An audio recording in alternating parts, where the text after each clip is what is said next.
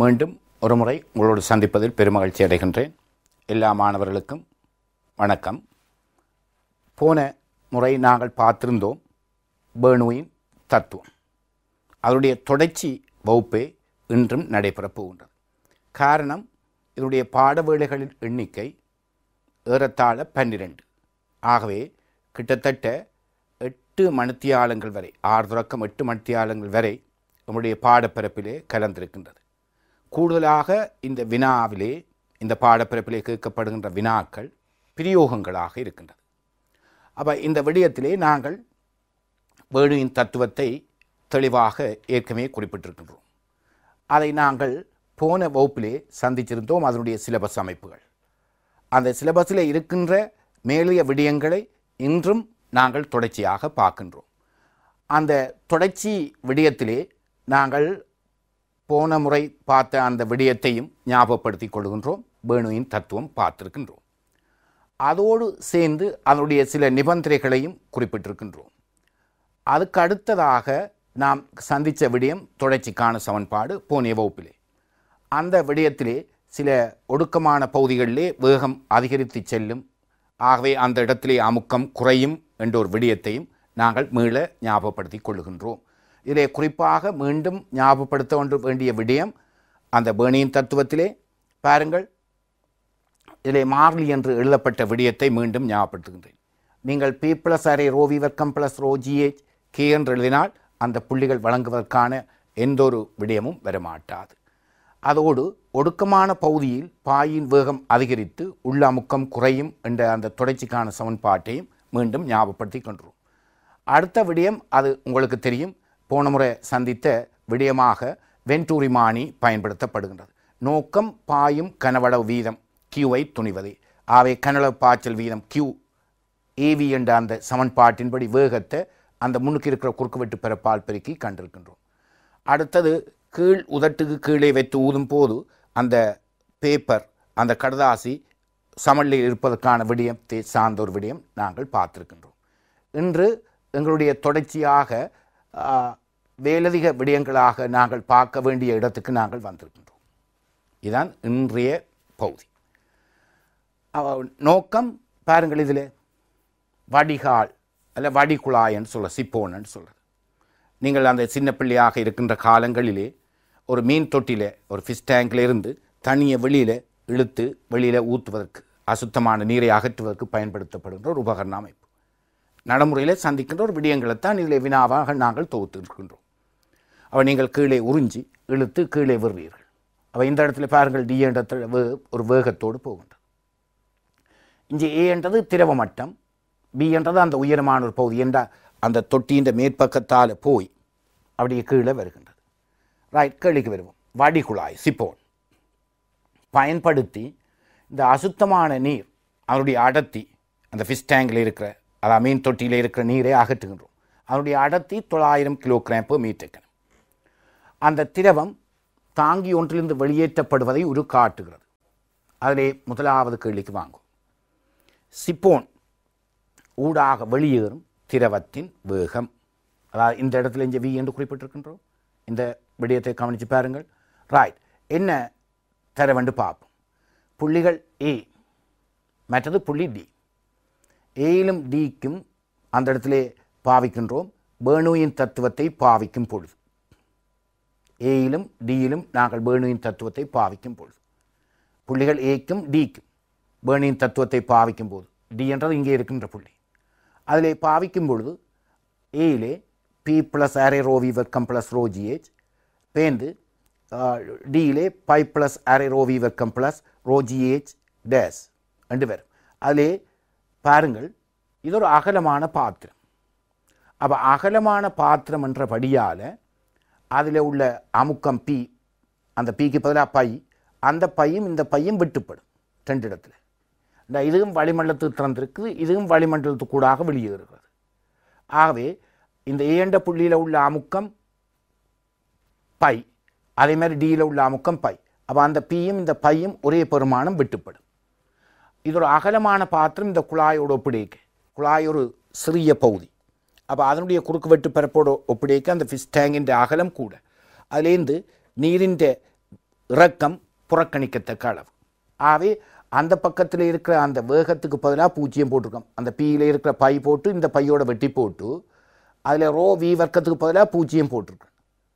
ஆகவே இந்த மட்டம் சார்பாக ஏனுடைய உயரம் இதுக்குள்ளால் போகிற கிடைக்கோட்டத்தான் நாங்கள் கிடைமட்டமாக எடுத்திருக்கின்றோம். 0 பொட்டன்சியல் லெவல் டிக்குள்ளால் போகிற கிடைக்கோட்டு. ஆகவே இந்த இடத்திலிருந்து உயரம் ஏக்குரிய உயரம் பாருங்கள். அந்த ஏக்குரிய உயரம் 4.5. ஆகவே இப்பொழுது விளக்கம் தரப்போன்றோம். அங்கால ரெண்டுமே பியும் வெட்டுப்பட்டு வேகம் இல்லை. ஆகவே ரோஜிஏச் முடிவுதான். ரோஜிஏச் ஈக்குவல் அரை ரோவி வர்க்கம். ரோஜிஏச் என்றது இதில் இருக்கிற அந்த உயரத்தால் வார அமுக்கம், இதில் உள்ள வேகம். ஆகவே ரோவும் வெட்டுப்பட்டு வி வர்க்கம் 2gh. ஆகவே வி வர்க்கம் மூலம் 2gh. இதுக்குள்ளால் வெளியேற அந்த பாயின்ற வேகம், அந்த நீரின் அசுத்தமான நீரின் வேகம். எங்களுக்கு பாருங்கள், புள்ளிகள் ஏக்கும் டிக்கும் பாவிக்கும் பொழுது 2, ஏக்கும் டிக்கும் பாவிக்க 2, இதில் ஜிக்கு பதிலாக 10, ஏச்சுக்கு 5, அங்கே மேலே 4.5. ஆகவே வேகம் 10 மீட்டர்/செகண்ட். ரைட். அடுத்த கட்டத்துக்கு நாங்கள் இப்பொழுது போவோம். இப்பொழுது வெளியேறிய வேகம் கண்டுட்டோம். ரெண்டாவது கேள்வி என்ன? அதியர் புள்ளியில் பி அமுக்கம் யாது? அதியர் புள்ளி பியில் அமுக்கம். இதில் ஒரு முக்கியமான செய்தியை கவனியுங்கள். இந்த குழாய் ஒரு சீரான குறுக்குவெட்டு. இந்த குழாய் ஒரு சீரான குறுக்குவெட்டுடைய ஒரு குழாய். மறந்தும் பிளவிடக்கூடாது. பியில் உள்ள வேகம், சியில் உள்ள வேகம், டியில் உள்ள வேகம் மூன்றும் சமம். இந்த குறுக்குவெட்டு பிறப்பு மாறவில்லை. எப்போ நீங்கள் தொடர்ச்சிக்கான சமன்பாடு யோசிச்சு பாருங்க, எப்போ வேகம் மாறும்? ஏவி சமன் கே. குறுக்குவெட்டு பிறப்பில் ஒரு மாற்றம் ஏற்பட்டால் மட்டும்தான் உங்களுக்கு வேகம் மாறும், இல்லாட்டி வேகம் மாற முடியாது. அப்போ நான் ஒரு கருத்தை இப்போவே சொல்லிக்கொள்ளுகிறேன். பியில் உள்ள வேகம், சியில் உள்ள வேகம், டியில் உள்ள வேகம் எல்லாமே 10 மீட்டர்/செகண்ட். அவர் ரெண்டாவது வினா செய்யும் பொழுது அது தேவை. ஏற்கனவே கண்ட முதலாவது வினாக்குரிய தரவு தேவை. அந்த 10 மீட்டர்/செகண்ட் என்ற தரவு தேவை. அந்த 10 மீட்டர்/செகண்டுக்கு நான் பாவித்த பொழுது ஒரு எடுகோள் எடுத்திருக்கேன். என்ன எடுகோள்? ஏயில் உள்ள திரவ மட்டத்தின் இறக்கம் புறக்கணிக்கத்தக்கது. அந்த மட்டம் புறக்கணிக்கத்தக்கது என்றபடியால் அதில் உள்ள வேகம் 0. ரைட். பாருங்கள், இப்பொழுது நான் அடுத்த கட்டம் பி பகுதி செய்கிறதுக்கு, அதாவது அதிகர் புள்ளி பியில் உள்ள வேகம் காணுவதற்கு பி ஏக்கும் பிக்கும் பாவிக்க போகிறேன். ஏக்கும் பிக்கும் பாவிக்க போகிறேன் பேர்னியின் தத்துவத்தை. பிஏ என்றது இதில் தெளிவாக குறிப்பிடப்பட்டிருக்கிறது, வளிமண்டல அமுக்கத்தை தான் குறிக்கும். அங்கேயும் அப்படித்தான். பி என்றது பையை குறிக்கும். இங்கேயும் பிஏ என்றது பையை குறிக்கும். பிபிக்கு பாவிக்க போகிறோம். ஏன் 2 இடத்தில் நாங்கள் 0 கொடுத்துருக்கிறோம் என்றதை அவதானியங்கள் பார்ப்போம். ஏற்கனவே சொல்லியிருக்கிறேன், ஏண்ட அந்த மேற்பரப்பில் இருக்கிற ஒரு அருவிக்கோட்டை கருதினான், இப்படி போகிற அருவிக்கோட்டை கருதினான், அந்த ஏயில் உள்ள அருவிக்கோட்டின் அந்த முதல் புள்ளியில் உள்ள வேகம் 0. அங்கேயும் பாவித்திருக்கேன் வேகம் 0. உயரத்துக்கு ஏன் 0 போட்டிருக்கேன்? நான் அந்த ஏக்கூடாக போகிற கிடைமட்டத்தை தான், ஏக்குடால் அப்படியே போகும், 1 மீட்டருக்குள்ளால் போகும், அந்த கிடைமட்டத்தை தான் நான் 0 பொட்டன்ஷியல் லெவல் என்று எடுத்திருக்கிறேன். ஆகவே அதில் உயரம் வராது. அப்போ பிபியில் என்ன வர போகிறது? ரைட், அதுலேயும் ஒரு அமுக்கம். அந்த அமுக்கம் தான் உங்கள்கிட்ட கேள்வி. மேலே என்ன வர போகிறது? வேகம், அரை ரோவி வர்க்கம். மற்ற ரோஜிஏச் பாருங்கள், ஏக்குள்ளால் போகிற உயரம் 1.5. ஆகவே பிபி சமன் அங்காலே கொண்டு போகிறேன். பிஏ மைனஸ் அரை ரோவி வர்க்கம் மைனஸ் ரோஜிஏச் என்ற அந்த 1.5 வருது. ஏச்சுக்கு பதிலாக பிரதியிட்டிருக்கிறேன். ரைட். நீங்கள் கேட்கலாம், பிபியில் உள்ள அமுக்கம் வளிமண்டல அமுக்கமாக இருக்காதான்? இல்லை, அது ஒரு மூடிய தொகுதி. ஏ போன்று அல்ல டிஏ போன்று ஒரு வளிக்கு வெளிதாக்கப்பட்ட பகுதி அல்ல, ஒரு வளிமண்டலத்துக்கு வெளிதாக்கப்பட்ட பகுதி அல்ல. அவை அதில் உள்ள அமுக்கம் வேறு தான். அதான் கேள்வியாகவும் இருக்கிறது. ஆகவே பிபி பிஏ மைனஸ் அரை ரோவி வர்க்கம் ரோஜிஏச் வளிமண்டல அமுக்கம் அங்கே பந்தியில் தந்திருக்கிறது. 1.01 தர 15 பாஸ்கல். 15 பாஸ்கல். அப்போ 1.01 தர 15 பாஸ்கல் பிஏக்கு அது ஓப்பன். அடுத்த சாய அரை ரோக்கு அந்த நீரினுடைய அடர்த்தி 900. அடுத்தது வேகத்தின் வர்க்கம் ஏற்கனவே கண்டிருக்கிறோம், டியில் உள்ள வேகம், அதாவது கீழே போகிற வேகம், அதுதான் பியிலும் இருக்கும், அதுதான் சியிலும் இருக்கும். அப்போ அந்த வேகத்தின் வர்க்கம் 10 வர்க்கம். மற்றும் இந்த உயரம் 1.5, G10 அடர்த்திக்கு 10ல் 900 போடப்பட்டிருக்கிறது. இது அதுக்குள்ள பாயிர திரவத்தினுடைய அடர்த்தி 900. ஆகவே 1.01 தர 10 மீண்டும் 1/2 900 10 வர்க்கம் 1.5 தர 10 தர 900. ஆகவே இது நான் என்ன வடிவத்துக்கு மாற்றியிருக்கின்றால் இதில் ஒன்று எடுத்து 10.1 தர 14 இதை சுருக்கும்போது 4.5 14 இதையும் அவ்வாறு தான் போட்டிருக்கின்றேன். 1.35 தர 14. ஆகவே அது அமிலத்தையும் கூட்ட வேணும். இந்த அமில பெருமானத்தையும் கூட்டும் பொழுது 4.25 தர 14 பெஸ்கேல் என்று வருகின்றது. இதில் உள்ள அமுக்கம் பியில் உள்ள அமுக்கம். இன்னொரு வினா கேட்டிருக்கிறார்கள், அதாவது சியில் உள்ள அமுக்கம். மீண்டும் சிக்கு போகின்றேன். அப்போ சிக்கு போவைக்க நான் இந்த இடத்துல ஏக்கும் சிக்கும் பாவிக்கணும். அப்போ சில வேளை நீங்கள் கேட்கலாம், பிக்கும் டிக்கும் பாவிக்கலாம் தானே, அந்த தத்துவத்தை பாவித்து வேணியின் தத்துவத்தை பாவித்து நீங்கள் அமுக்கத்தை காணலாம். ஆனால் தற்செயலாக நீங்கள் டியில் கண்ட வேகத்தின் பெருமானங்கள் ஏதாவது வேறுபட்டால் அதில் வருகின்ற வலுவை இங்கேயும் தாங்கி நிற்க வேண்டுமென்றதுக்காகத்தான் நாங்கள் அந்த விடயம் சார்ந்து போகவில்லை. ஆனால் அந்த வேகம் இங்கேயும் வரத்தான் செய்யும். என்ற ஒரே குறுக்குவெட்டு பெறப்பட்டபடியால் வேகம் மாற்றம் இல்லை. ஆகவே இங்கே பாருங்கள், இது மூன்றாவது கேள்வி. என்ன கேள்வி? புள்ளி சியில் அமுக்கம் யாது? ரைட், ஏக்கும் சிக்கும் பாவிக்க போகிறேன். அப்போ ஏக்கும் சிக்கும் பாவிக்க நான் இப்பவும் நான் ஏ என்ற அந்த புள்ளிக்கூடாக போகிற கிடைமட்டத்தை தான் 0 பொட்டன்ஷியல் லெவல் என்று எடுத்திருக்கிறேன் இந்த சந்தர்ப்பத்தில். அதனால் தான் உங்களுக்கு ஒரு மைனஸ் பெருமான அமைப்பு வரப்போகுது. பிஏ பிசி எங்கே சியில் சக அரை ரோவி வர்க்கம், இதில் ஒரு சய இருக்கும். சய ரோஜிஏஜ் அந்த உயரம் பாருங்கள் கீழே ஒன்று. ஆகவே பிஏ பை என்று ஏற்கனவே தெரியும். பிசி கேள்வி இப்பொழுது நான் இதிலே பிரதியிட்டிருக்கிறேன், இந்த பெருமானங்களை பிரதியிட்டிருக்கிறேன். ஆகவே உங்களுக்கு பிசியினுடைய பெருமானம் இவை யாவற்றையும் அங்கால கொண்டு போகணும். இதில் பையுக்கு அங்கே தரப்பட்டிருக்கிறது 1.01 தர 15 பெஸ்கேல் என்று தரப்பட்டிருக்கிறது. ஆகவே இதில் உள்ள பெருமானம் 6.5 தர 14 பெஸ்கேல் என்ற எல்லாத்தையும் 14ஆம் அடுக்கு கொண்டு ஒரே கூட்டு தொகையாக மாறிடும். இதில் ஒரு சய பெருமானம் வந்ததுக்கு காரணம், நான் இந்த ஏக்களால் போகிற கிடைக்கோட்டை 0 பொட்டன்ஷியல் லெவல் என்று எடுத்து பிக்கு கண்டிருக்கேன். அது பிக்கு காணைக்கு அது நேர்பெருமான உயரத்தில் இருப்பதால், சிக்கு காணைக்கு அது மறைப்பெருமானத்தை கொண்டிருக்கும் என்ற ஒரு ஆழமான முடிவை நீங்கள் இங்கே கவனிக்க வேண்டும். ரைட், இந்த வினாக்கு என்ன பெயர்? சிப்போன் என்று சொல்லப்படுகின்ற வடிகுழாயை பயன்படுத்தி ஒரு அசுத்த நீர்களையோ வெளியேற்றக்கூடிய ஒரு உபகரண அமைப்பாக நாங்கள் சிறு வயதிலே இதை பயன்படுத்தி, அதாவது சேலோன் பைப்புகளில் இருக்கிற குழாய்களை பயன்படுத்தி நீரை வெளியேற்றிய ஒரு சம்பவத்தை நினைத்து பாருங்கள். ரைட், அடுத்த வினாவை நோக்கி இப்பொழுது நாங்கள் நகர்வோம். ரைட், இது ஒரு இலகுவான ஒரு எம்சிக்கு வினாவாக இருக்கின்றது. இது பேர்னியின் தத்துவத்தினுடைய ஒரு பிரயோக வினாவாக இருக்கிறது. பாருங்கள், இதுக்குள்ளே வழி ஏப்பம். அப்போ உங்களுக்கு இது என்னுடைய அடிப்படை தத்துவம் எங்கே பயன்படுத்துகிறீர்கள் என்றால், உங்களுக்கு தெரியும், வாசனை திரவியங்களை சென்போத்திலே நீங்கள் அடித்து வாசத்தை ஏற்படுத்துகின்ற அந்த நிகழ்வை யோசிச்சு பாருங்கள். பேர்னியின் தத்துவத்தினுடைய ஒரு நிகழ்வாக இது அமைகின்றது.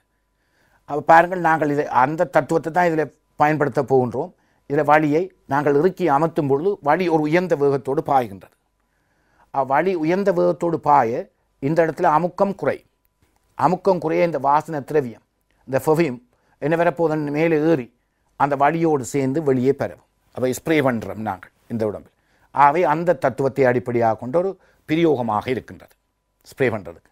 பாருங்கள், அடர்த்தி 940 கிலோகிராம் பெர் மீட்டர் கனத்தை உடைய ஒரு வாசனை திரவியம் ஃபெவியும் ஒன்றை கொண்ட போத்தல் திரவிய மட்டம் நுண்துளையிலிருந்து இந்த மட்டம் 0.02 மீட்டர் அந்த உயரம், இந்த ஏஜ் கீழே உள்ளது. திரவியம் நுண்துளையை அடைவதற்கு இந்த மேலே போகணும். நீங்கள் இங்கே அமர்த்த அது மேலே போகணும். அப்போ அடைவதற்கு வேண்டிய இழிவு வேகம் என்று கேட்கப்பட்டிருக்கிறது. இதை விவரித்து பல வினாக்கள் உங்களுடைய வினாபத்திரத்தில் கேட்கப்பட்டிருக்கிறது. அவை இங்கே பாவிக்க போகிறோம். இந்த இடத்துக்கும் பாருங்கள், இந்த இடத்திலும் பாவிக்கலாம். ஆனால் அதாவது நாங்கள் கவனிக்கப்பட வேண்டிய ஒரு விடயம், எங்களுக்கு இஞ்சால் தான் பாவிக்க வேணும். ஏனென்றால் ஒரே அறிவிக்கோட்டுக்கு தான் பாவிக்க வேணும். இந்த இடத்துல உள்ள வேகம் 0, அமுக்கம் இருக்கும். அந்த அமுக்கம் இதுக்கு நாங்கள் கொண்டு வந்து பாவிப்போம். ஆகவே பாவிக்க போகிற விடயத்தை பாருங்கள். ஒரே திரவத்தின் கிடைமட்டத்துக்கு தான் நாங்கள் பாவிக்கலாம். P1 அரை ரோ ஏ V2 வர்க்கம் வர்க்கம் P2 ப்ளஸ் ரோ பூஜ்ஜியத்தின் வர்க்கம் பூஜ்ஜியத்தின் வர்க்கம். ஆகவே அந்த இடத்திலே அரை ரோ ஏ V2 வர்க்கம், இதில் உள்ள அமுக்கம் P1, அதாவது வழி வீசுகிற இடத்துல உள்ள அமுக்கம் P2, இங்கே உள்ள அமுக்கம் P1 என்ற நாங்கள் 2 இடத்துக்கு பாவித்திருக்கின்றோம். அப்போ இந்த இடத்துல வேகம் 0, இந்த இடத்துல வேகம் இருக்கின்றது. அப்போ இந்த புள்ளிக்கும் இந்த புள்ளிக்கும் இடையில் பாவித்திருக்கிறோம். ஆனால் இந்த புள்ளிக்கும் இங்கே உள்ள தூர புள்ளிக்கும் தான் பேர்னியின் தத்துவத்தை பாவிக்கலாம். ஆனால் இந்த புள்ளியும் இதில் இருக்கிற மேற்பரப்பில் இருக்கிற புள்ளியும் ஒரே தத்துவத்தை அடிப்படையாக கொண்டவை. ஆகவே P2 மைனஸ் P1. இந்த P2 மைனஸ் P1 அந்த அரை ரோ வி வர்க்கத்துக்கு சமன். ஆகவே H ரோஜிக்கு சமன். ஆகவே V2 வர்க்கம் 2G H ரோஜி. ஆகவே V வர்க்க மூலம் 2H ரோஜியின் கீழ் அந்த வழியினுடைய அடர்த்தி இதுக்குள்ள வரும். இதுக்குள்ள வழி தானே வீசுகின்றது. இப்போ ரெண்டும் சேர்ந்து போகுதுங்க. இதுவும் புவியும் வந்து மேலே வந்து அவை இரண்டும் சேர்ந்து போகின்றது. இதில் உள்ள விடயம் கீழே ரோ வருகின்றது, வழியினுடைய அடர்த்தி. இப்பொழுது நாங்கள் தந்த தரவுகளை பிரதியீடு செய்வோம். எவ்வாறு பிரதியீடு செய்ய போகிறோம்? 2 ஏச்சுக்கு பதிலாக இதுக்கும் உள்ள மட்ட வித்தியாசம் அங்கே பந்தியில் இருக்கின்றது. 0.02 மீட்டர்.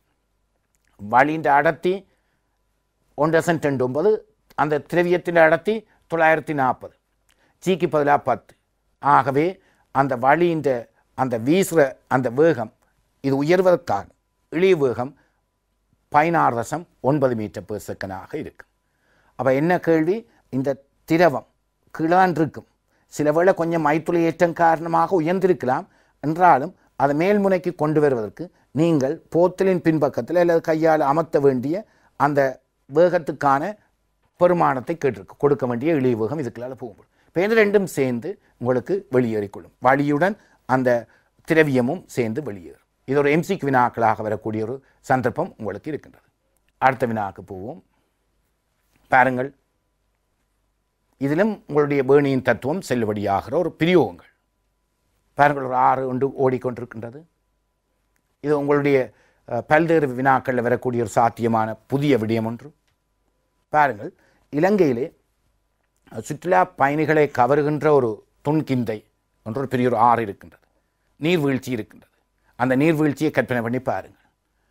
அந்த நீர்வீழ்ச்சியிலே சராசரியாக வெளியேறும் நீரின் கனவளவு வீதம் 3000 லிட்டர் பெர் செகண்ட் ஆகும். ஒரு செகண்டில் 3000 லிட்டர் அளவுக்கு நீர் வெளியேறி கொண்டிருக்கிறது. வெளியேறும் ஒரு இடத்திலே, ஒரு அந்த ஒடுக்கமான இடத்திலே அதனுடைய அகலம் 20 மீட்டர், ஆழம் 20 மீட்டர் ஆக உள்ளது. அப்போ ஏற்பாட் என்ன கேட்டிருக்கு? அவ்விடத்தில் அக்கங்கையின் சராசரி கதி கேட்டிருக்கு. இதில் இந்த முதலாவது மேலே ஏன் அந்த 3000, அதாவது 300,000 லிட்டர் பெர் செகண்டுக்கு நீர் வெளியேறி கொண்டிருக்கிறது. ஆகவே இந்த இடத்திலே உங்களிடம் கேட்கப்பட்ட கேள்வி கங்கையின் சராசரி கதி. அதற்கான தரவு என்ன? 20 மீட்டர் ஆழம், 20 மீட்டர் அகலம், ரெண்டும் சமன். அவை உங்களுக்கு பாவிக்க வேண்டிய சமன்பாட்டை பாருங்கள். Q கனவளவு பாய்ச்சல் வீதம். கனவளவு பாய்ச்சல் வீதம் கனவளவுங்கள் நேரம். கனவளவுக்கு நீங்கள் குறுக்குவெட்டு பிறப்புத்தர நீளம் கீழே நேரம், அவை ஏவி என்று வரும். அதை நான் சுருக்கமாக குறிப்பிட்டிருப்பேன் நேரத்துக்காக. Q சமன் ஏவி. அதில் 300 போட்டிருக்கேனே, இங்கே 300,000 இருக்கே, ஆனால் அங்கே நான் 300 போட்டிருக்கேன். அதாவது மீட்டர் கணத்துக்கு நான் மாற்றி இருக்கின்றேன். மீட்டர் கணத்துக்கு இங்கே மாற்றி காட்டியிருக்கின்றேன். ஆகவே அந்த கங்கையினுடைய சராசரி அந்த கனவளவு வீதம், நீரின் கனவளவு வீதம் 300 மீட்டர் கனம் பெர் செகண்ட். ஆகவே 300 ரைட். ஏக்கு நீளமும் தந்திருக்கு, உயரமும் தந்திருக்கு. ஆகவே அதாவது 20 தர 20 அந்த குறுக்கு வெட்டு பரப்புக்கு தர வி. ஆகவே வி 3/4. ஆகவே அந்த ஒடுக்கமான இடத்துல, அந்த அதாவது உற்பத்தியான இடத்துல, அந்த மேலே ஒடுக்கமான பகுதியில் அந்த நீர் அருவியினுடைய வேகம் 0.75 மீட்டர் பெர் செகண்ட். ரைட். அது ஒரு டவுன் ஸ்ட்ரீமுக்கு, அதாவது கீழ் நோக்கி விழுகிறது, ஒரு தாழ்நில பிரதேசத்துக்களால் விழுந்து ஓடுகிறது.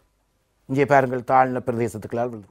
அப்போ தாழ்நில பிரதேசங்களுக்குள்ள விழுந்து ஓடிக்க பரவலாக போய் கொண்டிருக்கும். பரவலாக போகும்பொழுது பாருங்கள், தாழ்நில பிரதேசத்தில் விழுந்து பாயும் போது அந்த இடத்திலே அந்த ஆற்றின் அகலம் 60 மீட்டர். ஏன் உங்களுக்கு தெரியும், ஒரு பரந்துபட்ட பிரதேசத்தில் விழுந்து பேர்ந்து பரவி ஓடுகிறது. அப்பொழுது உயரம் 40 மீட்டர். அவ்விடத்தில் நீரின் சராசரி கதியன் என்று கேட்டிருக்கு. அப்போ நாங்கள் ஒரு விடயத்துக்கு வர்றோம், தொடர்ச்சிக்கான ஒரு சமன்பாட்டில் பயன்படுத்தி கொள்ளலாம். அல்லது இப்போவும் உங்களுக்கு ஒரு தெளிவான விடயம் தெரியும், கனவளவு பாய்ச்சல் வீதம் மாறாது. ஆகவே 2 முறையில் நாங்கள் இதை அணுகலாம். மீண்டும் Q சமன் AV பாவிக்கலாம், அல்லது தொடர்ச்சிக்கான சமன்பாடு. இந்த ஒடுக்கமான பிரதேசத்திலும் இந்த அகலமான பிரதேசத்திலும் நாங்கள் தொடர்ச்சிக்கான சமன்பாட்டை பாவிக்கின்றோம். அதில் ஒடுக்கமான பிரதேசத்தில் A1 ஏற்கனவே தெரியும், 20/20. ஏற்கனவே வேகம் கண்டு வச்சிருக்கிறோம் 3/4. ஆனால் 2வது பகுதி டவுன் ஸ்ட்ரீம் பிரதேசத்தில், அதாவது கீழ் பிரதேசத்தில் தாழ்நில பிரதேசத்துக்கு விழுந்து கொள்ளேக்க அதனுடைய அகலம் நீளத்தை பாருங்கள், உங்களுடைய உயரத்தை. அதாவது 60 மீட்டர் ஆழமும் 40 மீட்டர் அகலமும் உள்ளது. மாறி பார்த்து கொள்ளுங்கள். அகலம் 60 மீட்டர், ஆழம் 40 மீட்டர். பரப்பு தானே, அப்போ பிரச்சனை வராது. அவை 60/40 V2. அவை V2வினுடைய பெருமானம் 0.1 மீட்டர் பெர் செகண்ட். அப்போ இங்கே அந்த அகலம் கூடி ஆழம் கூடு என்பதால் வேகம் குறைக்கப்பட்டு மெதுவாக செல்லும். நான் மேல் உயரத்திலேருந்து வரைக்க அது ஒடுக்கமான பகுதிகளுக்கூடாக வருவதால் அதனுடைய வேகம் அதிகமாக இருக்கும். ஏனென்றால் குறுக்குவெட்டு பிறப்பு சின்ன என்றபடியால் வேகம் அதிகம். பாருங்கள், இது ஒரு புதிய வினாவாக உங்களுடைய கேள்விகளுக்கு தொடர்ச்சிக்கான சமன்பாட்டை பயன்படுத்தி எவ்வாறு செய்யலாம். அப்போ நான் இதில் தொடர்ச்சிக்கான சமன்பாட்டை பயன்படுத்தின மாதிரி நேரடியாக Q அந்த 300ஐ A2 V2க்கும் போட்டு நீங்கள் இந்த பெருமானத்தை காணக்கூடியதாக இருக்கும் என்பதை கவனத்தில் கொள்ளுங்கள். ரைட், அடுத்த வினாவை நோக்கி இப்பொழுது நகருவோம். ரைட், உங்களுக்கு தெரியும், இதயமானது உங்களுடைய ஹார்ட் 5 லிட்டர் per நிமிடம் என்ற வீதத்தில் குருதியை பாய்ச்சுகின்றது. இது உயிரியல் படிக்கும் மாணவர்களுக்கு கூடுதலாக இந்த விடயம் தெரியும். அப்போ உங்களுக்கு தெரியும், இதயத்தினுடைய செயற்பாடுகளில் ஒரு செயற்பாடு அங்கங்களுக்கு குருதியை பாய்ச்சுவது.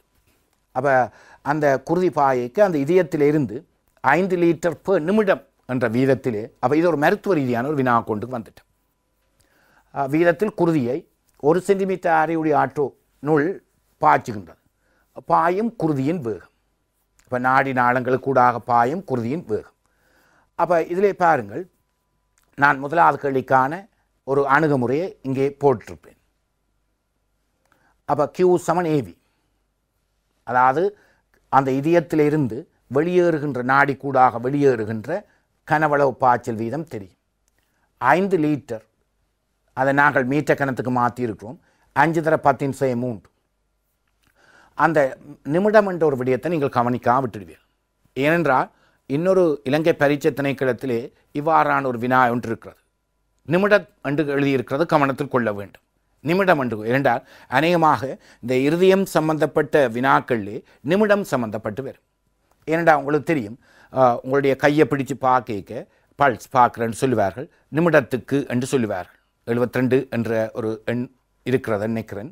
ஆகவே நிமிடத்துக்கு என்ற ஒரு விடயத்திலே 60ஆல் பிரித்திருக்கிறேன். அடுத்தது பாவிச்ச சமன்பாடு Q சமன் AV. ஏக்கு பதிலாக அந்த நாடி நாளத்தின் ஒரு வட்ட குறுக்குவெட்டு பிறப்பு πr வர்க்கம் × V. ஆகவே 5×10⁻³ 60, 22 1×10⁻². ஆனால் 6 வர்க்கம் என்ற வடியால் 1 சென்டிமீட்டர். ஆகவே முழுவதின் வர்க்கம் × V. ஆகவே வேகம், அந்த குருதி அயன்கள் போகிற வேகம், எதுக்கூடாக நாடியிலிருந்து அந்த குருதி வெளியேறுகின்ற அந்த வேகம், இதயத்துக்கூடாக பம்பண்ணும் பொழுது வெளியேறுகின்ற நாடிக்கூடான வேகம் கண்டிருக்கணும். ரைட், அப்போ இது ஒரு மருத்துவ ரீதியான கேள்வி. அடுத்த வினாவும் ஒரு MCQ பல்வேறு வினாக்களுக்கு வந்தது. பாருங்கள், அங்கே மனித குருதி சுற்றோட்ட தொகுதியில் மீண்டும் மருத்துவம் 1/19 மைத்துள குழாய்களை கொண்ட நாளங்கள் இருக்கிறது. இப்படி அதாவது சிற்று நாளங்கள், சிறிய சிறிய நாளங்கள் என்று நிறைய இருக்கிறது. இதில் ஒரு எண் பெருமானம் தந்திருக்கிறார்கள். 1/19 மைத்துளை குழாய் நாளங்களை கொண்டுள்ளது. அந்த ஒவ்வொரு சிறு நாளமும் நாடிகளும் அல்ல சிறு நாளங்களும் 8 மைக்ரோமீட்டர் விட்டத்தை கொண்டது. சரியான சின்ன விட்டங்கள். மைக்ரோமீட்டர் விட்டத்தை கொண்டது. அதே தான் பாருங்கள், இதயத்திலிருந்து அது மாறாத ஒரு பெருமானம் தானே, அது மீண்டும் அதே பெருமானம் தந்திருக்கேன். இதயத்திலிருந்து குருதியானது 5 லிட்டர் பெர் நிமிடம் என்னும் வீதத்தில் வெளியேறின் ஒவ்வொரு நாளத்துக்கூடாகவும் பாயும் அந்த இரத்தம் என்று சொல்வது குருதியை குறிக்கின்றது. சராசரி கதை இதிலே நான் பையன் 3 போட்டாலும் சில வேளை இங்கே கவனித்து பாருங்கள் 22 போட்டு செய்திருப்பேன். இங்கே 2வது வினாவை பாருங்கள். அப்போ Q = AV முதலாவதில் பாவிச்ச அதே சமன்பாடு, ஆனால் அதில் நான் ஒரு நாடியை கருதியிருக்கிறேன். இதில் பல சிட் நாடிகள் சிட் நாளங்களை கருதியிருக்கிறேன்.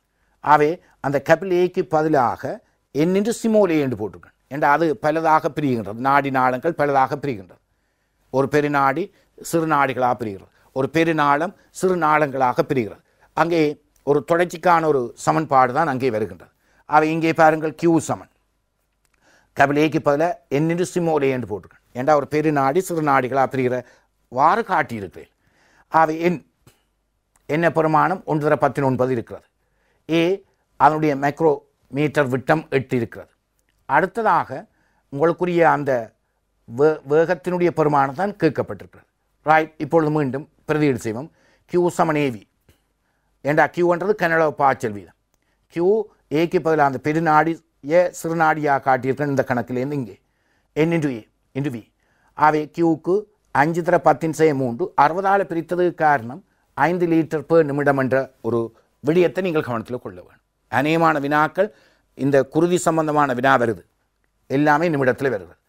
அடுத்தது அந்த எண்ணிக்கை 1/19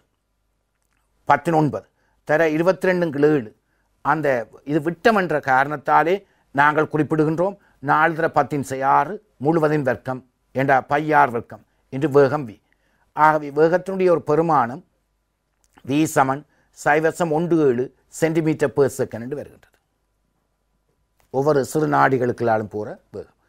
அப்போ ஒரு பெருநாடி கதை இல்லை பெருநாளக்கதை பேருந்து சிறுநாடியில் சிறுநாளக்கதையில் சிற்றுநாளம் பற்றி கதைச்சிருக்கு. 2யும் சேர்த்த ஒரு வினாவை இப்பொழுது உங்களிடம் கொண்டு வந்திருக்கிறேன். முதலாவது 2வதை சேர்த்து ஒரு வினா கொண்டு வந்திருக்கிறேன். ரைட், 3வது வினாவை பாருங்கள். குருதியை கொண்டு செல்லுகின்ற குறுக்குவெட்டு பரப்பு 1 சென்டிமீட்டர் வர்க்கத்தை உடைய பெருநாடி ஒவ்வொன்றும் குறுக்குவெட்டு பரப்பளவு 4 சென்டிமீட்டர் வர்க்கத்தை உடைய பாருங்கள் 18 சிறிய நாடிகளாக பிரிகின்றது எனின் ஒரு வினா தெளிவாக கேட்டிருக்கிறது.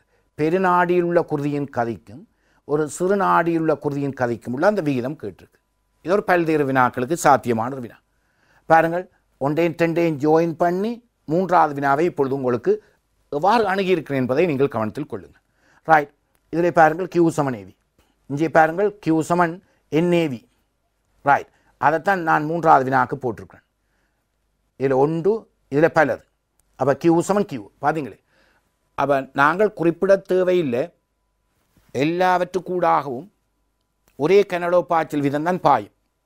ஆனால் சில பரீட்சை பேப்பரில் கனவளவு பாய்ச்சல் வீதம் சமனின கொள்கை என்று கூட தந்திருக்கிறார்கள். ஆனால் அது குறிப்பிட வேண்டிய அவசியம் எங்களுக்கு இல்லை, நாங்கள் அதை மேலதிக தரவாக எடுத்துக்கொள்ளலாம். அப்போ பெருநாடிகளால் வார அதாவது குருதியே சிறு நாடிகளுக்களாக பிரியும். அவை இதுக்குள்ள உள்ள கனவளவு பாய்ச்சல் வீதமும் சிற்று நாடிகளுக்களால் போகிற கனவளவு பாய்ச்சல் வீதங்களும் சமம். அவை Q = Q, A1 V1. இங்கே பாருங்கள் A2 V2. A2க்கு நான் போட்டிருக்கேன் அந்த எண்ணுக்கு பதிலாக 18 சிமோலே போட்டு எழுதியிருக்கிறேன். இப்போ இந்த சிமோலேக்கு போட போகிறேன். பெரிய ஏ பாருங்கள் 1 சென்டிமீட்டர் வர்க்கம் 1/10⁴ இன்று வேகம் பெருநாடியில் உள்ள வேகம் V1. 18 சிற்று நாடிகள் அவற்றுக்குரிய குறுக்குவெட்டு பரப்பு சிமோலேக்கு 0.4/10⁴. 10⁴ வெட்டுப்பட்டால் V1 V2 18 0.4 பெருக்கி 7% உண்டு. அப்போ உண்மையாக இந்த வினா ஒரு புத்தகத்திலே எக்காரணியால் மாற்றமடையும் என்று கேட்கிறார்கள். அதாவது பெருநாடிகளால் வார குருதியின் வேகம் எக்காரணியினால் சிறுநாடிக்குள் மாற்றமடைகிறது. காரணி என்பது பெருக்கம். அவை பாருங்கள் V1 7.2 × V2. ஆகவே மாறி பார்க்கும்பொழுது V2 V1 கீழ் 7.2. அப்போ அந்த பெருநாடிக்களால் வார வேகத்தை விட 7.2 மடங்கு குறைவாகத்தான் சிறுநாடிக்களை போகுது. ஆனால் அவர்கள் இலகுவான ஒரு அணுகுமுறையை இதிலே அணுகி இருக்கிறோம். ஏனென்றால் உங்களை குழப்பாத மாதிரி. அப்போ முதலாம் வினாவையும் 2ஆம் வினாவையும் நாங்கள் செய்வதற்கூடாக 3ஆம் வினாவுக்கான ஒரு அடித்தளத்தை நாங்கள் பொழுது இட்டிருக்கின்றோம். அந்த வினாக்கள் கிளியராக இருக்கின்றது. ரைட். இது மருத்துவ ரீதியாக ஒரு வினாவாக இருக்கின்றது. ரைட். உங்களுடைய இலங்கை பரீட்சை திணைக்களத்தை சார்ந்த ஒரு வினாவாக இது அமைகின்றது. பாருங்கள், முழுமையாக நாங்கள் அவதானிக்கும் போது பாய்ம பாய்ச்சலுக்குரிய பெர்னூயின் சமன்பாட்டை பாருங்கள். இங்கே பி ப்ளஸ் அரை ரோவி வர்க்கம் ப்ளஸ் ரோஜிஏச் ஒரு மாறிலி என தெளிவாக குறிப்பிட்டிருக்கிறார்கள். அவர்களே குறிப்பிட்டிருக்கிறார்கள் என எழுதலாம். இங்கு எல்லா குறியீடுகளும் அவற்றின் வழக்கமான கருத்தை உடையன. பி என்பது மீண்டும் சொல்லி பாருங்கள், அலகு கனவளவுக்கான அமுக்க சக்தி. அரை ரோவி வர்க்கம் என்பதை குறிப்பிடும் போது அலகு கனளவுக்கான இயக்க பண்பு சக்தி. ஏச் ரோஜியை குறிப்பிடும் போது அலகு கனவளவுக்கான அழுத்த பண்பு சக்தி. அமலம் சேர்ந்த ஒரு மாறி. மீண்டும் ஒரு முறை அது ஒரு சக்தி காப்பு தத்துவம் என்ற ஒரு விடயத்தை நீங்கள் கவனத்தில் கொள்ள வேண்டும். ராய். அப்போ நான் ஏற்கனவே குறிப்பிட்டிருக்கிறேன். பாருங்கள், இதிலே அரை ரோவி வர்க்கம் அதுக்கு மாத்திரம் நாங்கள் பரிமாண பகுப்பை பாவிக்க போகிறோம். உங்களுக்கு தெரியும், அடிப்படை பௌதியவியல் அளவீடுகளில் பரிமாண பகுப்பை பாவித்து பௌதியவியல் சமன்பாடுகளை பெறல் அல்லது பரிமாணத்தை நாங்கள் கொண்டு அந்த சமன்பாட்டை சரிபார்க்கிற நிகழ்வு உங்களுக்கு இருக்கிறது. அப்போ இதிலே அரை ரோவி வர்க்கத்திற்கு மாத்திரம் பிரயோகிப்பதன் மூலம் அது அமுக்கத்தின் பரிமாணங்களை ஒத்ததென காட்டுகண்டு கேட்டிருக்கு. அப்போ உங்களுக்கு தெரியும், ஏச் ரோஜியும் அமுக்கம், பியும் அமுக்கம். அந்த பிக்கு என்ன பெயர்? நிலையில் அமுக்கம். ஏச் ரோஜிக்கு என்ன பெயர்? நீர்நிலையில் அமுக்கம். அப்போ அரை ரோவி வர்க்கத்துக்கு என்ன பெயர்? இயக்கவியல் அமுக்கம். ரைட். எல்லாத்தையும் கூட்டினா மாறிலிக்கு என்ன பெயர்? மொத்த அமுக்கம். இவ்வளத்தையும் நாங்கள் சொல்லிக்கொண்டால் இந்த அரை ரோவி வர்க்கம் கட்டாயம் பியினுடைய, அதாவது அமுக்கத்தினுடைய பரிமாணமாகத்தான் இருக்க முடியும். ஏன்?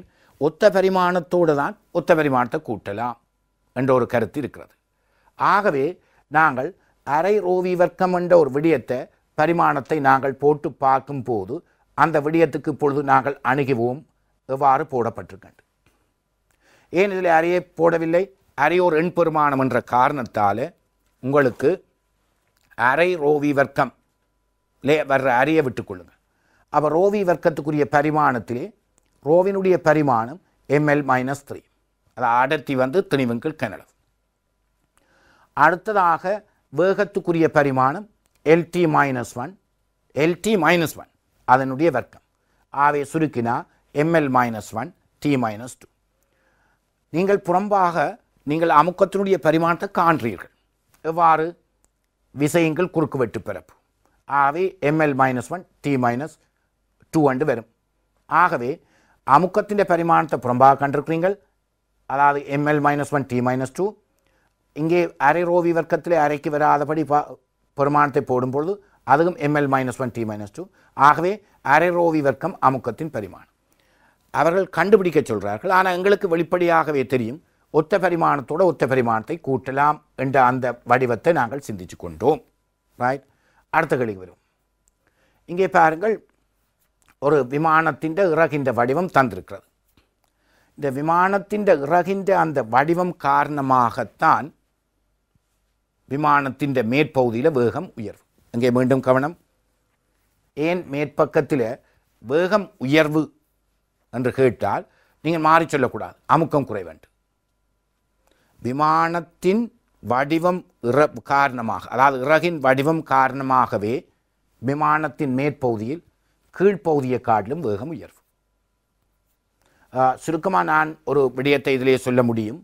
இப்போ இந்த இடத்துலேருந்து இதுக்கு பாருங்கள், இந்த இடத்துலேருந்து இதுக்கு பாருங்கள். இந்த இடத்துலேருந்து இதுக்கு போய்க்க தூரம் கூட, இதுலேருந்து இதுக்கு போய்க்க தூரம் குறைவு. ஆனால் இப்போ இந்தியாவில் கடந்து போய்க்க ஒரே நேரம் தான் வரும், ரெண்டாவது நேரம் மாறாது.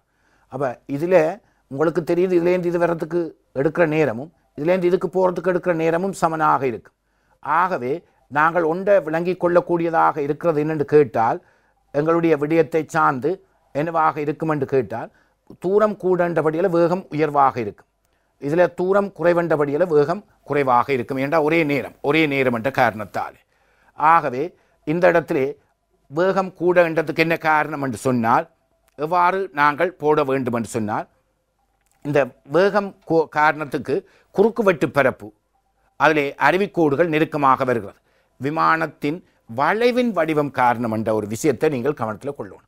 விமானத்தின் வளைவின் வடிவம் காரணமாக என்ற ஒரு விஷயத்தை நீங்கள் கவனத்தில் கொள்ளணும். அப்போ மீண்டும் ஒருக்கா ஞாபகப்படுத்துகிறேன்.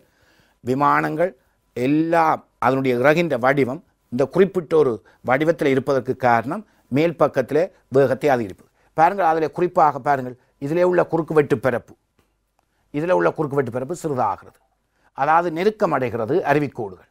அவை குறுக்குவெட்டு பரப்பு நெருக்கமடைவதால் வேகம் என்ன செய்கிறது? அதிகரிக்கும். அப்போ இதுக்கும் தொடர்ச்சிக்கான சமன்பாடு தான் நீங்கள் பாவிக்க வேணும்.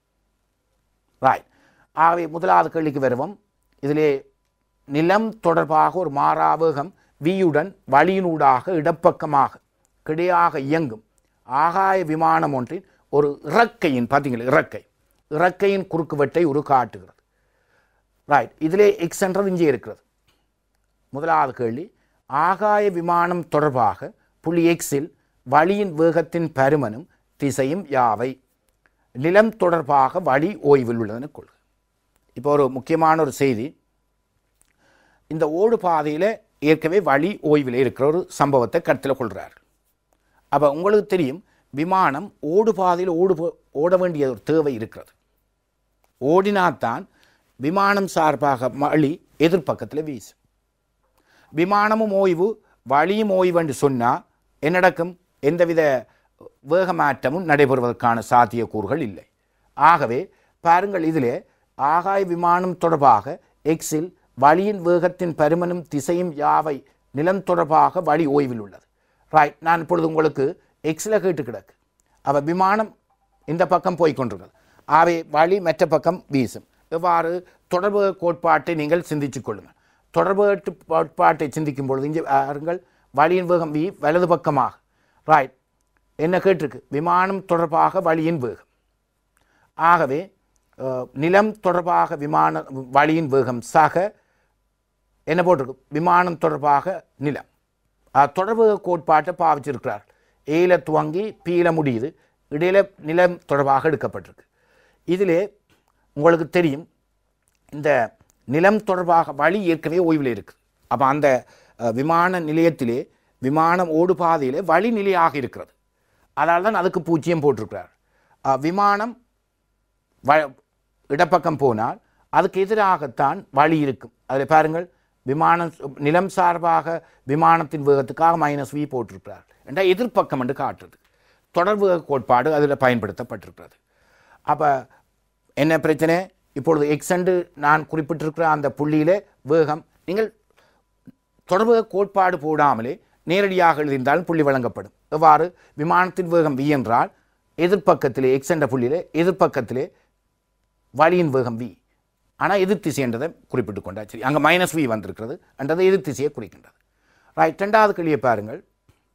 உருவில் காணப்படுகின்றவாறு ஒரு பாய்ச்சல் குழாயின் இறக்கையிலிருந்து அப்பால் இருக்கும் குறுக்குவெட்டு பரப்பளவு A1. பாருங்கள், இந்த விமானத்தின் அந்த இறகில இருந்து ஒரு பெரிய அளவு தூரத்தில் குறுக்குவெட்டு பரப்பு A1. அடுத்ததை பாருங்கள், A1 உச்சியின் மேற்பரப்பிலே இருக்கும் அதே பாய்ச்சல் குழாயின் ஒத்த பரப்பளவு A2. பாருங்கள், இங்கே நெருக்கமடைகிற அருவிக்கோடுகள் ஏண்டா விமானத்தின் இறகின்ற வடிவம் காரணமாகத்தான் நெருக்கமடைகிறது. இறகின்ற வடிவம் காரணமாக நெருக்கமடைகிறது. விமானத்தின் இறகின் வடிவம் காரணமாக நெருக்கமடைகிறது. ஆகவே அந்த இறகின்ற வடிவம் அதுக்கு தந்திருக்கிறார்கள் A1 A2. இந்த குறுக்குவெட்டு பிறப்புக்கும் இந்த குறுக்குவெட்டு பிறப்புக்கும் இடையில் உள்ள அந்த விகிதம் 1.2. ரைட். ஆகாய விமானம் தொடர்பாக இறக்கையின் உச்சியின் மேற்பரப்புக்கு மேலாக செல்கின்ற வழியின் கதி V'. அந்த V' வீல தொட வேணும். அவ தந்திருக்கணும் A1 A2 1.2. அப்போ இந்த வினாக்கு நான் விடைய கொடுக்க தொடர்ச்சிக்கான சமன்பாடு பாவிக்க வேணும்.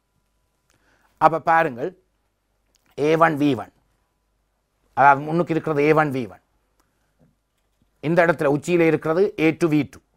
ஆகவே என்ன போட போறீங்கள்? V' நேரடியாக இதில் 1.2 வி என்று ஏன் போட்டிருக்கண்டால் உங்களுக்கு தெரியும் A1ங்கள் A2 வி டேஸ் என்று வரும். அப்போ சுருக்கமாக போட்டுட்டார்கள். இந்த இடத்துல நீங்கள் கவனிக்க வேணும். A1ங்கள் A2 இந்த A2 கீழே போகும். அந்த A1ங்கள் A2 1% என முன்னுக்கு பந்தியில் தரப்பட்டிருக்கிறது. ஆகவே அந்த இடத்தை ஒரு திருப்பி ஞாபகப்படுத்தி பாருங்கள். இங்கே இது தரப்பட்டிருக்கு. இதில் பாவிக்கப்பட்ட தத்துவம் என்ன? தொடர்ச்சிக்கான சமன்பாடு. எதுக்கும் இந்த 1க்கும் 2க்கும். அப்போ இதில் அறிவிக்கோடு நெருக்கம் அடைகிறதுக்கு காரணம் விமானத்தின் இறகின்ற வடிவம். இனித்தான் நாங்கள் அமுக்கத்தை பற்றி கதைக்க போகிறோம். பாப்பம் அடுத்த கட்டமாக அமுக்கம் வருகின்றதான்று. ஓம்.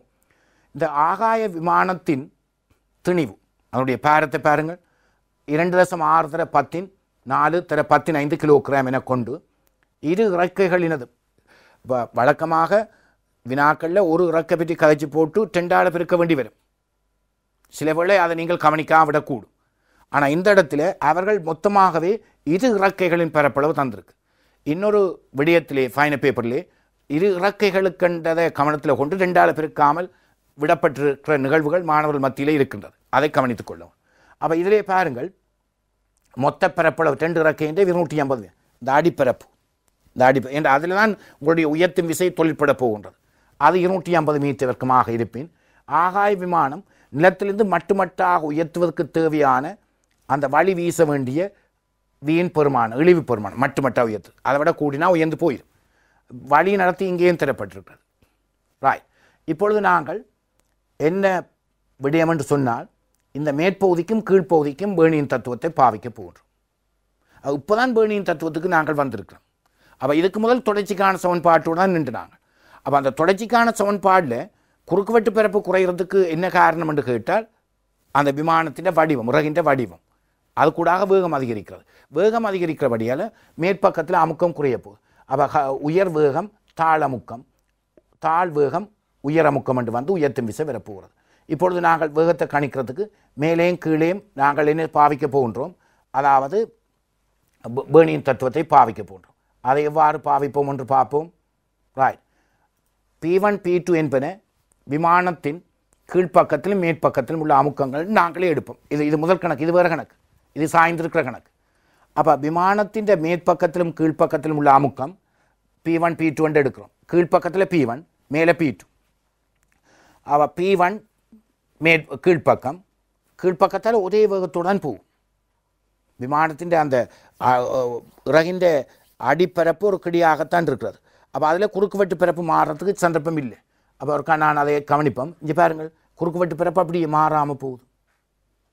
அப்போ இதில் உள்ள குறுக்குவெட்டு பிறப்பு தான் இங்கே, இதில் உள்ள குறுக்குவெட்டு பிறப்பு தான் இங்கேயும் இருக்கின்றது. ஆகவே உங்களுக்கு ஒரு விடயத்தை நீங்கள் கவனிக்க வேணும். கீழ்ப்பக்கத்தில் எக்ஸ் என்ற புள்ளியில் என்ன வேகமோ அதான் விமானத்துக்கு கீழேயும் வேகம். ஆனால் விமானத்தின் மேற்பக்கத்தில் ஏற்கனவே கண்டத்தில் வி டேஸ்.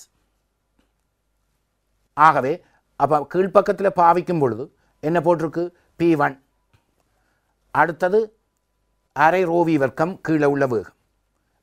மேற்பக்கத்தில் விமானத்தின் மேற்பக்கத்தில் P2 அரை ரோ V2 டேஸ் வர்க்கம். ஆனால் இந்த V2 டேஸை வியில் கொடுக்கலாம். ஏற்கனவே A1ங்கள் A2 × V, A1ங்கள் A2 பதிலாக 1/2 முழுவதின் வர்க்கம். ராய். இந்த P2 அங்கால கொண்டு போகிறேன். ஏண்டா P1 தான் உயர்வு. P1ன்றது அடிப்பரப்பில் உள்ள அமுக்கம் தான் உயர்வு மேற்பக்கத்தில் உள்ளதை விட. ஏனென்று கேட்டால் மேற்பக்கத்தில் வேகம் உயர்வென்றபடியால் தாளமுக்கம், கீழ்ப்பக்கத்தில் வேகம் இழிவென்றபடியால் குறைவென்றபடியால் அமுக்கம் உயர்வு. அதனால தான் உயர்த்தும் விசை மேல் நோக்கி தாக்க போகுது, விளைவில் அமுக்கம் மேலே இருக்கிறபடியால். ஆகவே P1 தான் பெருசு. அதால் தான் உங்களுக்கு P1 - P2. இந்த P1 - P2க்கு நான் F/A போடலாம், F/A போடலாம். ஆனால் நான் இதில் F/A என்று போடாமல் நாங்கள் வேறொரு பேப்பரை யோசிச்சு பாருங்கள். அந்த ஏற்கனவே நடந்த ஒரு தாள் கணக்கில் F7 mg என்று பேலன்ஸ் பண்ணி இருக்கின்றோம். அந்த டெல்டா எஃப்க்கு பதிலாக mg, F7 mg, அதுக்கு கீழே விசையின் கீழ் குறுக்குவெட்டு பரப்பு போட்டிருக்கு. இந்த அமுக்கத்துக்கு பதிலாக குறுக்குவெட்டு பரப்பு போட்டிருக்கு. ஆகவே mgக்கு அங்கே விமானத்தினுடைய திணிவு தந்திருக்கிறார் 2.64 × 15, ஜிக்கு பதிலாக 10. அது 250 பிரித்ததுக்கு காரணம் அந்த இறகின்ற அடிப்பரப்பு. ஆகவே அதுக்குரிய ஒரு பெருமானம் வந்திருக்கிறது. அதை கொண்டு போய் அந்த 2.64 × 15 × 10 250 கொண்டு இதில் போட்டிருக்கிறார். போட்டுட்டு அங்கே பாருங்கள், அரை ரோ 1/2 V வர்க்கம் முழுவதும் வர்க்கம் அதை கொண்டு வந்திருக்கிறார். அரை ரோக்கு பதிலாக 1/2 இதிலே 1/2 வி வர்க்கம், அது 1/4 வி வர்க்கத்துக்கு மைனஸ் வி வர்க்கம். ஆகவே 10.64 இந்த பெருமானம். அடுத்தது 0.44 இதில் வரும் கழிக்கும் போது 1/44. அடுத்தது உங்களுக்கு 0.6 அந்த பெருமானத்துக்குரிய பெருமானத்தையும் போட்டு கீழே அந்த ஒரு 0 வெட்டுப்பட்டபடியால் 250க்கு பதிலாக உங்களுக்கு 25 போடப்பட்டிருக்கு. ஆகவே அந்த வழியினுடைய வேகம் 200 மீட்டர்/செகண்ட். அடுத்த கட்டத்துக்கு நாங்கள் வருவோம். இப்பொழுது நாங்கள் ஒரு விடயத்துக்கு வந்துட்டோம். என்ன விடயத்துக்கு? மேல் பக்கத்தில் உள்ள வேகம் கீழ்ப்பக்கத்தில் உள்ள வேகத்தை விட உயர்வு, ஆகவே அமுக்கம் குறைவு. ரைட். இப்போ கீழே உள்ள வேகம் அந்த கணித்தலுக்கூடாக நாங்கள் கண்டிருக்கிறோம் 200 மீட்டர்/செகண்ட். இப்போ நீங்கள் இந்த சமன்பாடில் கொண்டே போட்டிங்களா, அதாவது வி டேஷ் சமன் என்ன வரும்? 1/10 × வி பெருக்கினீங்கண்டா மேலே 240 மீட்டர்/செகண்ட் இந்த முறை வேகம்.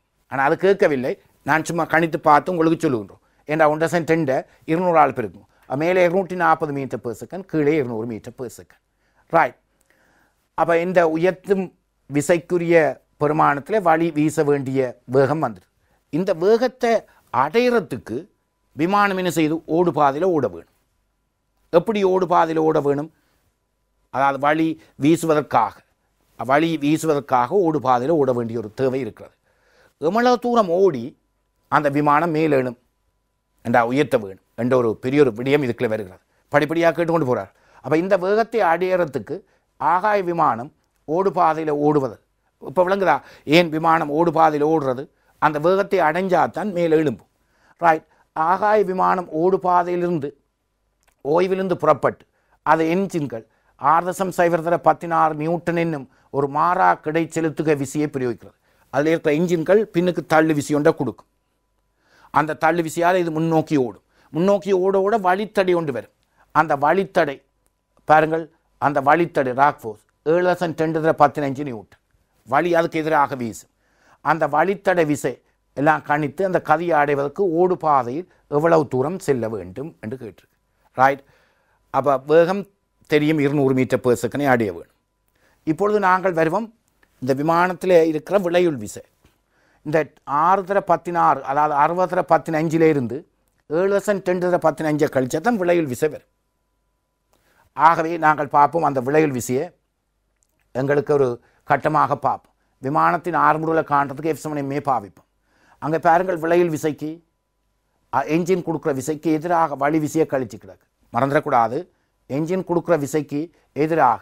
இங்கே பாருங்கள், இதில் பாருங்கள் அங்கே தாக்குற என்ஜின் கொடுக்குற விசையை விட இது வழித்தட விசையை பார்த்தீங்களா?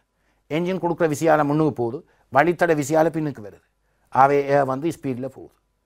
அந்த பேர்னியின் தத்தம் அது மேலே பார்த்துட்டீங்க. வெயிட்டை பேலன்ஸ் பண்ணுறது ஏற்கனவே சொல்லிட்டேன்.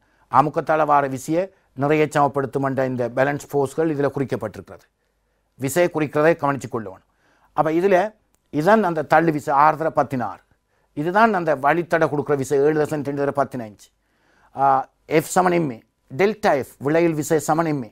விளையுள் விசை 6/16 7.10 சமன் திணிவுக்கு பதிலாக ஏற்கனவே தெரியும் 10.64 × A 15 × A. ஆகவே ஆர்முடுகள் கண்டாச்சு. அப்போ இந்த விமானம் ஓடு பாதையில் ஓடுகின்ற ஆர்முடுகள் பற்றி ஒரு பெருமானம் வந்திருக்கு. ஏ சமன் எவ்வாறு வருகிறது? ஆர்முடுகள் 20 மீட்டர்/செகண்ட் இருக்கு. ரைட். இதோட முடியல, இது ஆர்முடுகளை கண்டது தான். ஆனால் உங்கள்கிட்ட என்ன கேள்வி என்று பாருங்கள் பார்ப்போம். அந்த ஓடு பாதையில் எவ்வளவு தூரம் ஓடினால் அந்த வேகத்தை அடையும்? 200 மீட்டர்/செகண்ட் வேகத்தை அடையும். ஆகவே விமானத்துக்கு வி வர்க்கம் சமன் யூ வர்க்கம் சக 2s நாங்கள் பிரயோகிக்கின்றோம். அப்படி பிரயோகிக்கும் பொழுது இறுதி வேகம் தெரியும் எங்களுக்கு. எவ்வாறு தெரியும்? 200 மீட்டர்/செகண்ட். எங்கே கண்ட நீங்கள்? பேர்னியின் தத்துவத்தை பயன்படுத்தி காணப்பட்டது. மற்றது ஆரம்பம் 0 என்ற ஓடு பாதையில் ஓய்விலேருந்து தான் தொடங்கி ஓடும். 10A 20 அங்கே மேலே இருக்கிறது 20 S அதான் கேள்வி. ஆகவே 1000 மீட்டர் 1 கிலோமீட்டர் ஓட வேணும். 1 கிலோமீட்டர் தூரம் ஓடித்தான் மேலே எழும்பி போகும். பார்த்தீங்களே. அடுத்த கருத்து வருவோம். இதில் வேறு விதமான ஒரு முறையை போட்டிருக்கிறார்கள். என்னதுக்கு? இயக்க சக்தி லாபம் செய்யப்பட்ட வேலை. அப்போ இயக்க சக்தி லாபம் ஓய்விலேருந்து வெளிக்கிட்டபடியால் RMB வர்க்கம். ஓகே. அதில் அசைந்த தூரம் வேலை F × S. F பண்ணுறது விளையுள் விசை. S தான் உங்களோட கேள்வி. ஆகவே அந்த வழியிலும் செய்யலாம். இயக்க சக்தி லாபம் செய்யப்பட்ட வேலை. ஆகவே F×S அதில் S வரும். Fக்கு வந்து விளைவில் விசை போட்டு அதிலேருந்து நீங்கள் 1000 மீட்டர் 1 கிலோமீட்டர் கண்டிருப்பீங்க. நாங்கள் இப்பொழுது அடுத்த கேள்விக்கு வருவோம். ரைட், இப்போ உங்களுக்கு தெரியும் ஒரு விமானம் பிடியாக பறந்து கொண்டிருக்கு. ஓடி போய் இப்போ பறந்துட்டு மேலே பேருந்து உயர்த்தினாத்தான் மேலே போகிறதுக்கு சந்தர்ப்பம் இருக்குது. மேலே உயர்ந்து போய் பேருந்து ஒரு குறிப்பிட்ட உயரம் வரைக்கும் பேருந்து கிடையாது போகும். மேலே உயர வேணும். அந்த கட்டம் தான் இது. பாருங்கள், இது 10 பாகையில் தான் வெளிக்கிட்டு இருக்கு. இது ஒரு 20 பாகை இல்லை 30 பாகையாக இது உயரமாக இருந்தால் என்ன நடைபெறும்? அங்கே அருவிக்கூட்டு பாய்ச்சல் இல்லாது போகும். பாருங்கள், ஒரு முக்கியமான குறிப்புன்னு சொல்லியிருக்கேன். இது 10 பாகையை தாண்டி 20, 30 என்ற ஒரு பெருமானத்தை அடையுமாக இருந்தால் இங்கே மேற்பக்கத்திலே கொந்தளிப்பு பாய்ச்சல் வந்துடும். கொந்தளிப்பு பாய்ச்சல் வந்தால் பேர்னூயின் தத்துவத்தை பாவிக்க முடியாது. பார்த்தீங்களே, அப்போ ஒரு சின்ன சரிவோடு தான் நாங்கள் விமானத்தை எழுப்பி கொண்டு போய் பேருந்து அந்த குறித்த உயரம் வரைக்கும் வந்த பிறகு பேருந்து கிடையாது போகும். பாருங்கள் அந்த அணுகுமுறையை. ரைட், இப்பொழுது எங்கள்கிட்ட கேட்ட கேள்வி, உயர்ந்த சற்று பின்னர் கிடையுடன் 10 பாகையில் இயங்கும் ஆகாய விமானத்தின் ஒரு இறக்கையின் குறுக்குவெட்டு பரப்பு காணப்படுது. இறக்கையின் குறுக்குவெட்டு உமது விடைத்தாளில் பிரதி செய்து இறக்கையின் அடிக்கும் உச்சிக்கும் இடையில் உள்ள அமுக்க வித்தியாசத்தின் விளைவாக இறக்கை மீது தாக்கும் தேறிய விசையின் திசையை குறிப்பிடுக. போன முறை இப்படி கிடியாக பறந்து கொண்டிருந்தது, இலக்கடியாக இயங்கி கொண்டிருந்தது. அப்போ கீழே அமுக்கத்தால் வார விசை எப்படி இருக்கும், மேலே எப்படி இருக்கும். ஆனால் கீழே தான் கூட மேலே கொடுப்போம். ஆனால் இந்த முறை சரிஞ்சிடுது. சரிஞ்சால் இப்படியும் இருக்கும். ஏண்டா அந்த அமுக்கத்தால் வார விசைகள் அந்த கருதப்படுற பிறப்புக்கு செங்குத்து இஞ்சையும் இருக்கும். ஆனால் கீழே தான் கீழே கூடைக்க அது விளைவில் விசை மேலே. ஆகவே நாங்கள் அந்த விளையின் விசையை போடைக்க பாருங்கள் இப்படி செங்குத்தாக போட்டிருக்கோம். ஏண்டா விமானம் சரிஞ்சிடுது, இப்படியும் இருக்கும். விளைவில் மேலே போகுது. ரைட், புதிய உயர்த்தும் விசை ஒன்று கேட்டிருக்கிறார்கள். என்னத்துக்கு? இப்போ பாருங்கள், இப்போ அந்த விமானத்தில் பாருங்கள், அந்த விமானத்தை கொஞ்சம் சரித்தபடியால் மேல் பக்கத்தில் 250 மீட்டர்/செகண்ட் ஆயிடுது. போன முறை 240, இந்த முறை பாருங்கள் 250. போன முறை அப்படி கிடையாது இருக்க அந்த விமானத்தின் இறகின்ற வடிவம் காரணமாக மேலே 240, கீழே 200. இப்போ கீழே 200 தான், ஆனால் மேலே 250 மாறிடுது. அருவிக்கோடுகள் நல்லா நெருக்கம் அடைஞ்சிடுது, குறுக்கு வெட்டு பிறப்பு குறைஞ்சிடுது. அப்போ வேகம் கூடும். அந்த பாயிண்டை பிடிச்சிக்கணுங்க, வேகம் கூடும். அதால் தான் 250 வருது. ஆகவே இறக்கையின் அடி மேற்பரப்புக்கு கீழே உள்ள வழியின் கதி அதே கதியாக தான் இருக்குது.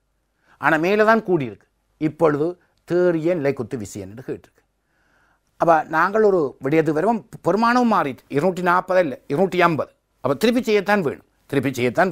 ஆகவே திருப்பி செய்தால் பாருங்கள், ஏன் போன முறை 240 இல்லை, இப்போ இந்த முறை 250 மாறிடு. பாருங்கள், அரை ரோ அங்கே வேகத்தின் அந்த வித்தியாசம், அரை ரோ விவர்க்கம் உங்களுக்கு தெரியுது. அந்த பெருமானம், அந்த வேக வித்தியாசம் அந்த பெருமானத்துக்குரிய அங்கே போட்டிருக்கு. அவை உங்களுடைய அந்த பெருமானத்தோடு நாங்கள் ஒப்பிடிக்க அந்த வேக வித்தியாசம் அரை ரோ வி வர்க்கம் சய வி டேஸ் வர்க்கம் என்ற அந்த பெருமானத்துக்கு போட்டு இப்பொழுது இலைக்குத்து உயர்த்தும் விசை 3/10⁻16 இது cos10 இருக்கிறது. இது அந்த பரப்பளவை குறிக்கின்றது. அரை ரோ ஏ வி வர்க்கம். இதில் அந்த வி வர்க்கம் மைனஸ் V2 வர்க்கத்துக்கு 250 கீழ் 200 போட்டிருக்கின்றது. ஆகவே இப்பொழுது புதிய உயர்த்தும் விசை இந்த cos10 ஏன் போட்டிருக்கின்ற நிலைக்குத்து உயர்த்தும் விசை என்ற ஒரு விடயம் கேட்டிருக்கிறார். ரைட், இப்பொழுது என்ன அடுத்த வினாவை பாருங்கள். அங்கே உயர்த்தும் விசை அடுத்ததாக கேட்டிருக்கு. அதிலே குத்தியரத்தில் கிடையாக இயங்கும் நிலைமையை கருதுக. குத்தியத்தில் நிலம் தொடர்பாக வழியில் ஓய்வில் இருக்குமெனின் பெருமானம் V1 ஆனது மேலே சீர்கணித்த பெருமானத்தின் பார்க்க கூடியதாக இருக்க வேண்டும். இது இவ்வாறு இருப்பதற்கான காரணத்தை தருக. ஆகாய விமானம் அதே பெருமானத்தை உடையதென கொள்க. அப்போ இங்கே பாருங்கள், இப்போ நாங்கள் ஒரு குறித்த உயரத்தில் போய்க்க சில வேளை வழியின் அடர்த்தி குறைஞ்சி, பொதுவாகவே அடர்த்தி குறைவு. சில இடத்துல வைக்கும் வெற்றிடமாக இருக்கும், டக்குன்னு விமானம் கீழே விழும். அப்போ அந்த விமானம் கீழே விழுந்தால் அதை தவிர்க்கிறதுக்கு விமானத்தின் வேகத்தை கூட்டுவார்கள். கூட்டினா தான் உயர்த்தும் விசை திருப்பி போகும். அதில் சரிப்பார்கள். ஆனால் அதிகமாக சரித்தால் மேல் பக்கம் என்னவாக மாறிவிடும், கொந்தளிப்பு பாய்ச்சலாக மாறிவிடும். ஆகவே பாருங்கள், வழி நடத்தி குறைவென்பதால் அல்லது வழி ஐதானது என்பதால் விமானத்தின் கதியை உயர்வாக வைத்திருக்க வேண்டும். ஒரு திடீரென்று வேகத்தை கூட்டுறதுக்கான காரணம் என்ன, மேலே போக வழியின் அடர்த்தி குறைஞ்சு கொண்டு போகும். ஒன்று வேகத்தை கூட்டலாம் அல்லது விமானத்தை சரிக்கலாம். மற்றது இன்னொரு விடயத்தை நீங்கள் இதில் கவனிக்கணும். இது நாங்கள் இந்த இடத்துல விமானத்தின் நிலையத்தில் வழி ஓய்வில் இருக்குது. தற்செயலாக வழி வீசும் என்றால் இன்னும் ஒரு அனுகூலம் இருக்கிறது. வழி வீசும் திசைக்கு எதிராக விமானத்தை செலுத்தினால் 1000 மீட்டர் ஓட வேண்டிய அவசியம் இல்லை. அதனை அங்கே மேலே ஒரு கொடி கட்டி இருக்கும். அப்போ வழி வீசுகிற திசைக்கு எதிராக விமானத்தை ஓட்டி கொண்டு போனால் வழியும் வீசும், விமானத்தின் வேகம் சேர என்ன நடக்கும்? மேல் வேகம் கூடிடும். அவை குறைஞ்ச தூரத்திலேயே விமானத்தை எழுப்பலாம். 1000 அல்ல, அதை விட குறைவான வேகத்தில். ஆகவே இன்று நாம் சில விடயங்களை குறிப்பாக பார்த்திருக்கின்றோம். அதனுடைய பிரயோகங்கள், கூடுதலாக பிரயோகங்கள் இப்பொழுது இறுதியாக பார்த்தது இலங்கை பரீட்சை திணைக்களத்தினால் வெளியிடப்பட்ட விமானம் சம்பந்தமான ஒரு வினாவாக இருக்கின்றது. அப்போ இதிலே எங்களுடைய விடயங்கள் என்ன இருக்கின்றது என்பதை நீங்கள் தெளிவாக கவனித்திருக்கிறீர்கள். இந்த இடத்திலே நாங்கள் அதாவது அந்த பெருமானம் எவ்வாறு மாறுபடுகிறது, மேலே 240 சரிக்கும் போது 250 என்ற அந்த விடயத்திலே சார்ந்து மாறிக்கொண்டிருக்கிற ஒரு நிகழ்வை நாங்கள் கவனித்திருக்கின்றோம். இந்த பிரயோகங்கள் சம்பந்தமாக நாங்கள் இத்துடன் நிறைவு செய்து கொண்டு மீண்டும் ஒரு வகுப்பிலே உங்களை சந்திக்கும் வரை விடை பெற்றுக் கொள்கின்றேன். நன்றி, வணக்கம்.